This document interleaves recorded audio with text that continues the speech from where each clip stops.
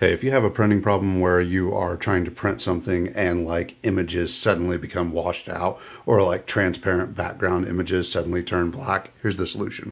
Long and short of it, the reason why this happens is because the manufacturers suck. They made a postscript driver that has some problems and they pushed it out and leave it to the open source community, IPP everywhere, to fix it.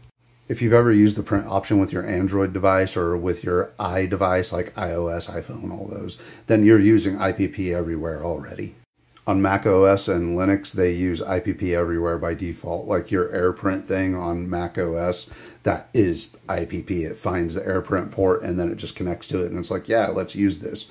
But on Windows and on certain distributions of Linux that don't automatically find and assign printers, you have to add the URL manually. And the way that you get that URL, by the way, this right here is the profile of your printer.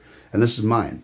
Just type in http:// the printer's IPv4 address and then a full colon and the port 631. That's the IPP port. And then search for IPP, and that right there is your URI for your printer for printing over IPP and IPPS. IPPS is just like an encrypted version of it. You don't have to do anything extra. You can use either or, it doesn't really matter. In your add a printer option, whether you're in Linux or in Windows, there is an option to manually add the printer, and there's a spot inside of there where you can specify the address of it, and you can just use the IPP address. That's where you put that URI in, and then you're off to the races. I had completely forgotten about this problem until I went to create some print media that I'm going to be handing out. And yeah, that I had to rack my old technician brain to remember what the solution to the problem was. I originally found this problem on Windows whenever it was just like, well, why is this happening? Why is this a problem?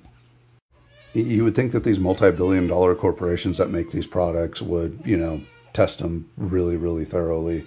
But yeah.